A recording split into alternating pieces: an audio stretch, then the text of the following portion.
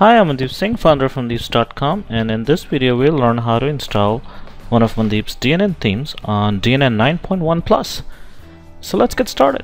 What I have here is a default installation of DNN 9.1, and one of the first things we're going to do is locate our theme installation files.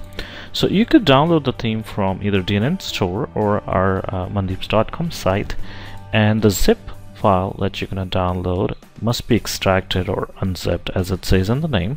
Once you extract that file, you will see a bunch of folders here, and we're specifically interested in the install files folder at this time. As you can see, there's two folders here. One is obviously a skin folder. In this particular case, we're installing our Tahoe DNN theme, but this video and instructions applies to any theme, any of Mandeeps.com themes. So I can see that the install file for Tahoe is right here. I also see that there's a module folder and there's a bunch of stuff there too. Specifically, I'm interested in the Mandeeps Common Library, which is a shared library across all of our products. This library is a requirement to install any of our DNN themes, so that's the first thing we'll be installing. We also see there's an optional live slider module that you can use to create slides, and you can refer to our how to install module video if you want to install that one as well. But for our purposes, we'll just install this common library first and then the theme. So let's get started. Make sure you're logged in as a super user or host, and you have the access to install or deploy permissions. And once you do that, we're simply going to go to our persona bar on the left, and we're going to go from here, from settings to extensions. Okay, so we're going to go ahead and hit install extension, and we're going to browse for our installation files. So again, install files, module, common library. Make sure you install the common library first and then the theme itself. So we're going to go ahead and hit next here. Just accept the license and hit next. We're just going to wait for the installation to complete. That was quick, and we just scroll down to the bottom. It says installation successful, so we're going to go ahead and hit done. And now we're going to repeat this process to actually install the theme.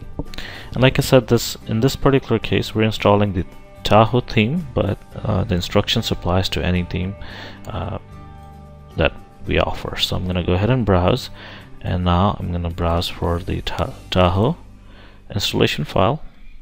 Then again, just hit next a couple times, read through the licensing agreement, hit accept, and there we go. We have our theme installed and ready to go. I'm just gonna go ahead and hit done here, and I'm gonna close this out. Just wait for the site to come back momentarily as it recompiles. Okay, now that the site is back up, we can simply go to manage themes, and we see that our Tahoe theme is now available right here, and we can simply go ahead and apply it to the entire site. Now, instead of doing that, I'm going to go ahead and apply it to a specific page, and I'm going to quickly come here and create a new page.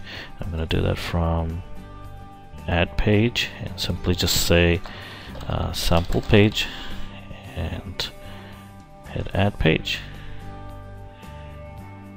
and I'll just drag it here right after.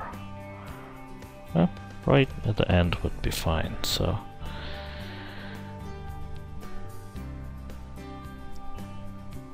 it's just waiting for the site to refresh here. As soon as it does, we'll have our sample page. There it is. I'm going to get rid of the default HTML module, and then what I'm going to do is just go to page settings and apply our newly installed Tahoe theme here. So it's under advanced appearance, and I see there's the Tahoe theme, so I'm going to set that, and I can choose either home or inner, and choose one of the containers as well. So I'm going to go ahead and do that, and the reason I'm applying it here really quick is to show you that as soon as you add or apply the theme to your site, one of the first things you're going to do after you close out of here is see a activation message right here. It says the Tahoe needs to be either activated, or you can hit continue trial. So I'm going to go ahead and do that and go back to my sample page. If you do that, you will always have the option to activate your theme later within 14 days from the bottom right. So you can always come back here, hit continue trial, and then follow the prompts. You simply type in your email address that was used to purchase the license, and then an activation key will be emailed to you. Click on request activation key, and then a key will be emailed to you in a minute or so, and then we simply wait for it to arrive in your mailbox and copy and paste it here. Okay, so I have that key now, and I'm going to simply paste it here and hit apply, and it says our license has been successfully activated. That's it for this short video, and we now see that our theme is activated, and it's right here. Obviously on the top we have a full screen header, and we're missing the slider module, so it looks incomplete, but that's where you want to check out the videos on how to import a page template or create a sample site in minutes. If you have any questions or concerns, feel free to open a support ticket, and thank you so much for watching the video.